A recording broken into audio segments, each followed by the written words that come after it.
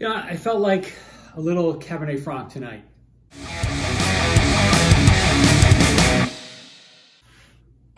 Welcome back to Drinking It In. I am your host, Chris Casara. We are here to help you know more and drink better. And we are going to be drinking a little Cabernet Franc tonight. In particular, we're drinking a Cabernet Franc from the region of Chinon, right? That is in the Loire Valley of France, and really one of the better places to try to explore Cabernet Franc. France does a lot of Cabernet Franc. Some of my favorites, are certainly from Chinon or Bourgogne to appellations that are really, really good.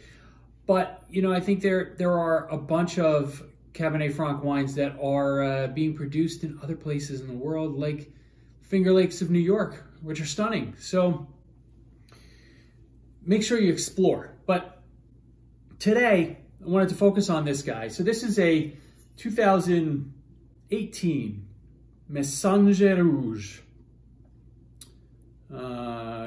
from Domaine de Pallus. Okay, so pretty label, right? Yeah, we saw that. So Cabernet Franc, I don't know if we've done a full episode on it before, but I remember I definitely had some maybe during one of the conversations that I put out probably about a year ago at this point. Wow. It's what I would say a medium-bodied wine, red obviously.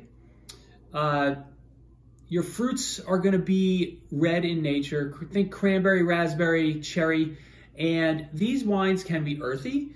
They can have some herbal notes. They can have some spicy, chili pepper notes. And they can also have green pepper notes. Now, the green pepper notes can turn people off, right? Because if you're coming in to smell a wine, all of a sudden you smell like a raw green pepper. If you don't like that aroma, you're gonna immediately be like, I don't want to drink this. I want to drink something else.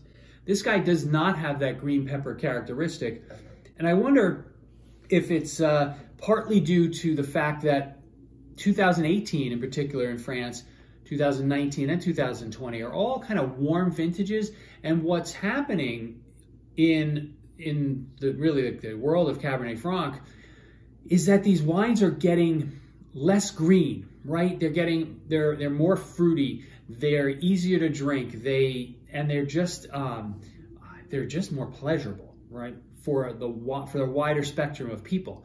So I think you need to really pay attention, especially if this continues, right? Which I suspect it's going to.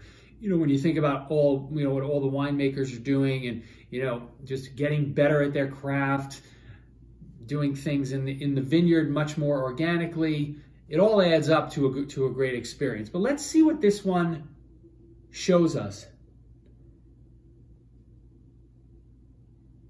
So I get, there was that so again. Damn, I gotta stop that. Very red, right? Some cherries, more cherry raspberry. I don't get a cranberry. I don't get the sense this is gonna be really tart. All right, so but it's definitely red. There's no black fruit in here.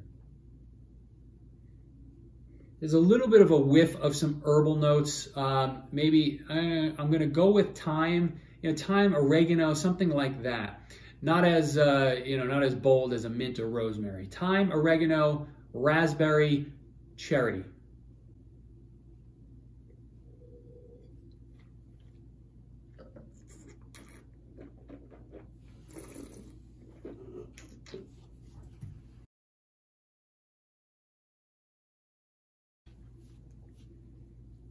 I splattered.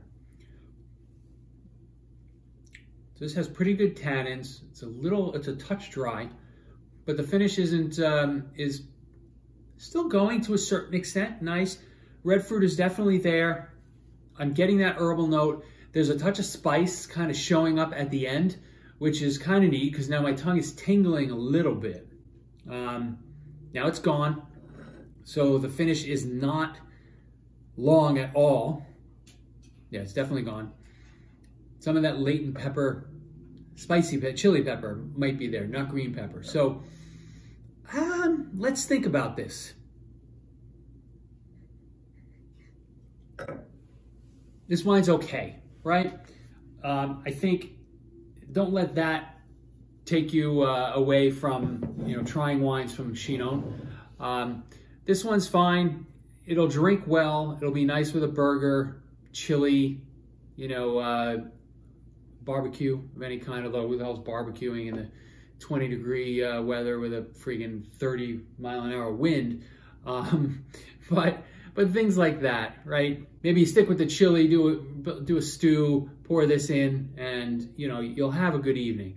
It's not a Chinon that is really rocking my world or changing my life, because some of them can. And you know, I guess just try to get out there, explore some Cabernet Franc. Don't be afraid of France. Don't be afraid of Chinon, Bourgogne, or there's one other that I should put in the show notes because it's not coming to me right now. Of course, it's like one of my most favorite spots for Cabernet Franc in the world. Good Lord. Anyway, I hope you've enjoyed this video. I hope to see you again soon. I hope you subscribe, hit the like button because it'll help us get a broader reach, right? And then you guys get more value and more conversations going in the comments. I'll see you soon. Cheers, folks.